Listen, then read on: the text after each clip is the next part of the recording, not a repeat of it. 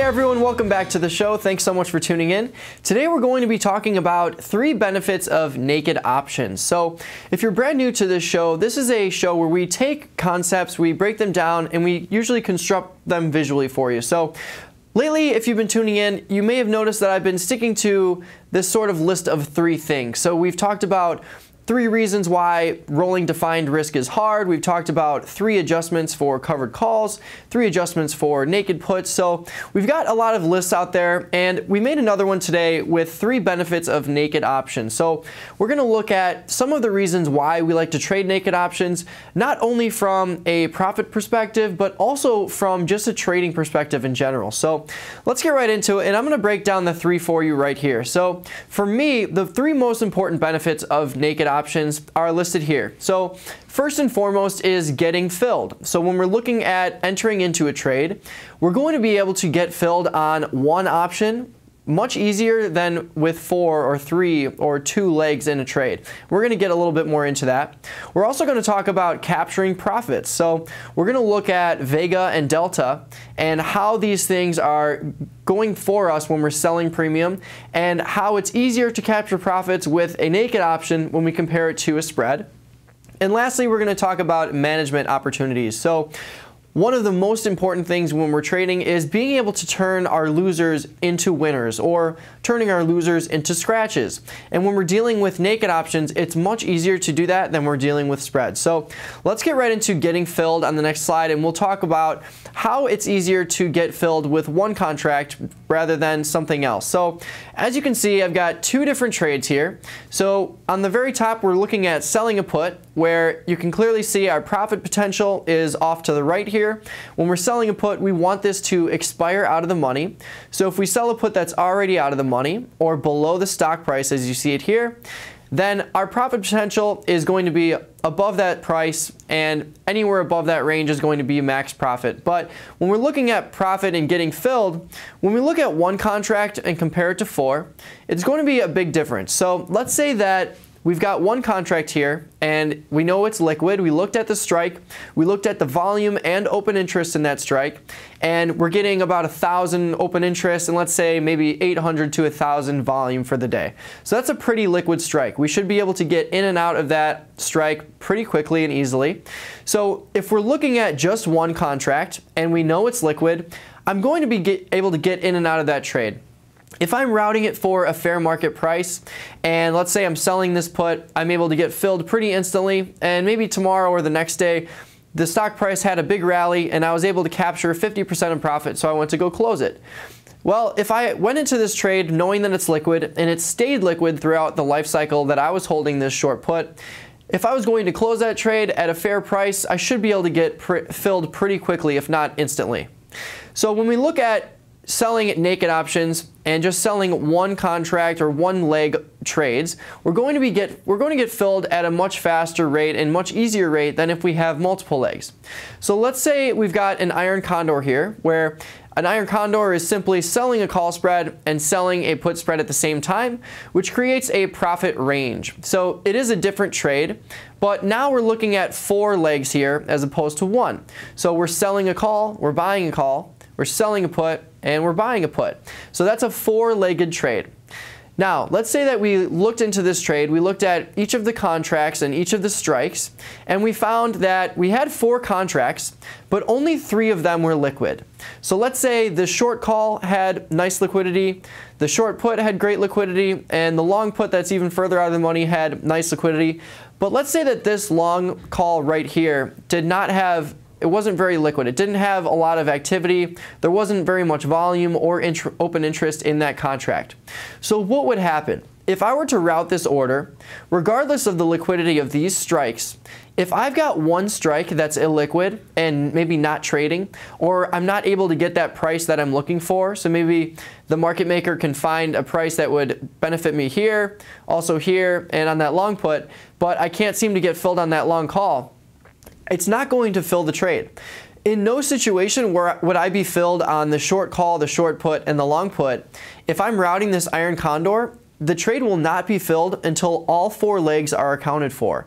So what's really important is that if I'm going to trade a multi-legged trade like this, I need to make sure that each and every leg of that trade is liquid. Because if one of them is not, regardless of the price that I'm trading it at, let's say I'm routing this iron condor to be sold at $1 and the market is trading at 102. You might say, wow, the market has a better price than what I'm actually trading for. Why am I not getting filled?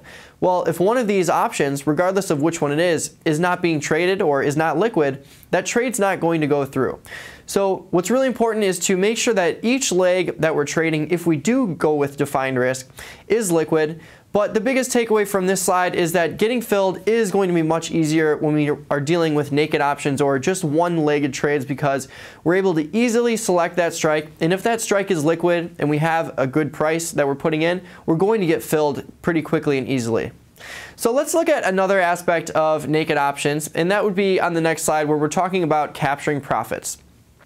So let's say we had that same exact trade, except we removed that short call spread from that iron condor. So now we've got pretty much the same trade, except we've got a short put here, which is naked, and we've got a short put spread down here, which is defined, so it's no longer naked. So basically what I have is a similar risk profile. Of course, my naked put is going to give me a higher profit potential than my short put spread, and that's because I'm collecting a higher credit. So let's say I'm collecting $1.50 for my short put. And at the same time, I could define my risk by purchasing an out-of-the-money put, as you see there, and doing so would net me a $1 credit. So if I'm selling that same out-of-the-money put for $1.50, but I have to pay 50 cents to purchase that farther out of the money put to define my risk, the difference between these two, a $1.50 credit and a 50-cent debit, is going to give me that net credit of $1. So when we're talking about capturing profits, let's just talk about vega and delta. So if you're not familiar with these terms, they are essentially two of the Greek terms we like to look at when we're looking at metrics of our options. So delta is going to be the change of our options price given a $1 increase or decrease in the underlying price. And vega is going to be the rate of change of our options price giving a 1% increase or decrease in the implied volatility of the underlying. So basically, we're looking at a short vega exposure with short options, because if we're selling an option here and implied volatility decreases, that's basically signifying that the option prices have decreased. So if I sold it here and I can buy it back for a lower amount, that's going to be profitable. So when we're selling premium, we're going to have negative vega associated with that. In this particular trade, selling a put is a bullish strategy. So we have short vega from selling the put, and we have positive delta from selling the put as well. So let's talk about the difference between these two spreads right here. So number one, I'm going to have more vega exposure from my short put than I would have with my put spread. And that's because if I know that short vega is associated with a short put and positive vega would be associated with a long put, then I know that just like this, where if I'm capping my losses here by purchasing this out of the money put, I'm also capping the amount of profit I can make. If I have less vega exposure with this spread than I would on that short put, a 1% decrease in implied volatility would result in less profit on this spread than on this spread. Because again, if I'm short vega and volatility goes down, if I have less vega exposure with this spread than I would with this naked option, it's not going to allow me to capture that vega profitability if implied volatility ends up going down. Same with delta. So let's say delta, we've got a delta of maybe 40 for this short put that's out of the money. You're going to see deltas be around 50 for at the money strikes. So let's say I'm out of the money, I've got about a 40 delta. So that means that if this price goes up $1, my option should decrease by 40 cents. So basically, we want, since the platform is going to know that we're selling premium and we want that put price to go down in order to be profitable, it's going to assign us a positive delta for this experience. So if the stock price goes up $1, let's say I've got a 40 delta here, but only a 30 delta here. So that means that if the price of the stock goes up $1 in this example, I should stand to make 40 cents or $40. But in this example, since I'm basically hedging my long delta by that long put, so indirectly I'm hedging my delta because I'm reducing that long delta exposure from the short put by purchasing a further out of the money long put, which actually has a negative delta. So if I've got a positive delta with my short put and a slightly lower negative delta from my long put, I'm going to have less delta exposure in this trade than in this one. So let's say I've got a 30 delta spread with this spread here compared to my 40 delta put. So if the stock price ends up going up, I should make about $40 here, but I would only make about $30 here. So in terms of capturing profits, if our trade does go our way, so with Vega, we want volatility to decrease when we're selling premium. And if we have positive delta, we want the stock price to go up. But if I have less Vega exposure with my spread and less delta exposure with my spread, then yes, it's going to be much harder to capture those profits quickly when we compare this spread to this short option here. So let's go on to the next slide and we'll talk about one of the most important aspects, which is management. So a lot of times we know exactly how to put on a trade, but it is pretty hard to determine when I should roll or what I can do when I want to roll, etc. It is one of the more gray experiences when we're trading. So putting on a trade, it's a lot more black and white. We can say, okay, if implied volatility is here and I know I want this specific delta, I can deploy this strategy. But since we're going into the unknown, we don't really know what's going to happen after that. It can be difficult to know what we're doing when we're adjusting. But just talking about adjusting itself, an easy credit can be obtained if I just have a short put. So let's say I sold that put out of the money previously. So let's say the stock price was here, and now all of a sudden the stock price dropped below my short put. Well, what would I have to do to roll that? Well, basically what I'd have to do is I'd have to purchase my short put that I had and sell another one out further out in time. So let's talk about time value of contracts. Think about car insurance, for example.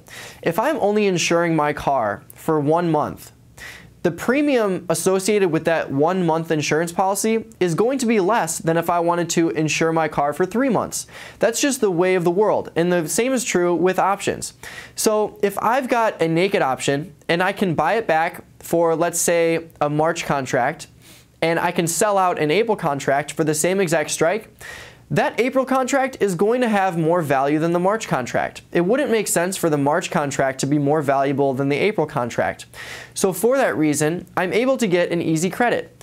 So let's say I had the same assumption and the stock price went below my short put, which is never a good thing, but let's say that I was still bullish and I didn't want to change my assumption, totally comfortable holding the trade. What I can do if I have this naked put is just continually roll that out in time if I have the ability to hold it. So I'm able to easily get a credit for that. Since I would be buying back my short option in March for a loss, I could still deploy that April option for a higher price than that cost of me buying back the option. So I would easily be able to get a net credit. But if I had defined risk, it's much harder. It's actually almost impossible to obtain a credit with the same strikes if my spread is totally breached. So if the stock price is actually further down below than my long put and my short put, I'm not going to be able to get a credit if I rolled these exact same strikes out in time, just like this one, because at the end of the day, yes, my April short put would be worth more, but so would my April long put that I would have to purchase. So getting a credit is much, much harder when we're talking about defined risk rather than comparing it to naked options here. So management opportunities are endless with naked options where they are very limited with defined risk. So let's wrap it all together with some takeaways for you.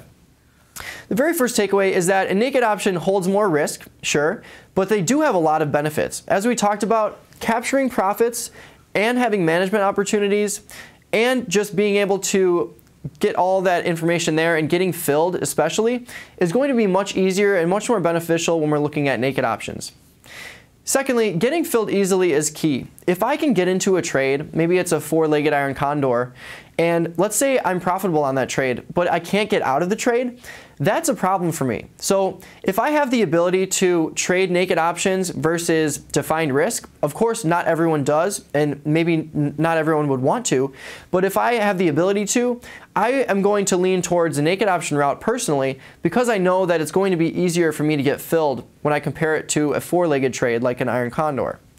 Secondly, and lastly, the biggest benefit of naked options for me is the management opportunities. If we can turn our losers, which we're going to have when we're probability trading, into winners or scratches, that's going to be key, and it's going to be key on our P&L overall. And if I have endless opportunities with naked options, but I have very limited opportunities with defined risk, personally, I'm going to stray more towards that naked option strategy compared to that defined risk because I want to be able to have that management opportunity. Again, it does boil down to your risk profile and your account size and everything like that, but if I've got the ability to do so, because of these benefits of naked options, I would go with the naked option personally. So thanks for tuning in. This has been 3 benefits of naked options. If you've got any questions or feedback, shoot it over to support@dough.com, or you can shoot me a tweet at DoughTraderMike. We've got Jim Schultz, though, coming up next with From Theory to Practice, so stay tuned.